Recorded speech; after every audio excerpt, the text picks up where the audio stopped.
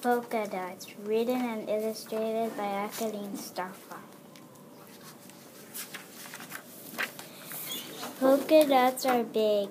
Some polka dots are very small, with very much designs and drawings. Sometimes artists use polka dots in their drawings, like for heads or eyeballs or grapes. Most people use polka dots for heads, but those polka dots are circles.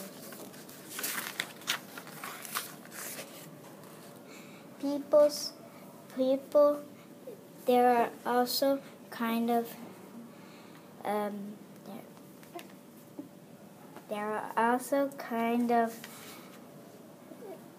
fruits and vegetables that are shaped in polka dots, like apples and grapes and oranges.